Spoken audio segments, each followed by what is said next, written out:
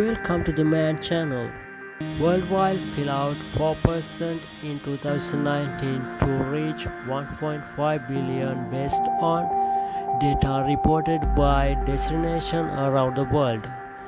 The UNWTO Confidence Index UNWTO forecasts growth of 3% to 4% in international tourist arrival worldwide in 2020.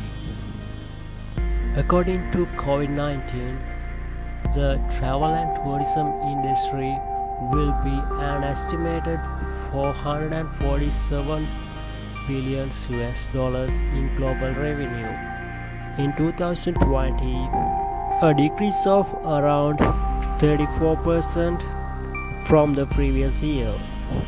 Additionally, this is much lower than the original 2020 forecast of around $712. Subscribe the Man channel, click the bell icon to get notifications.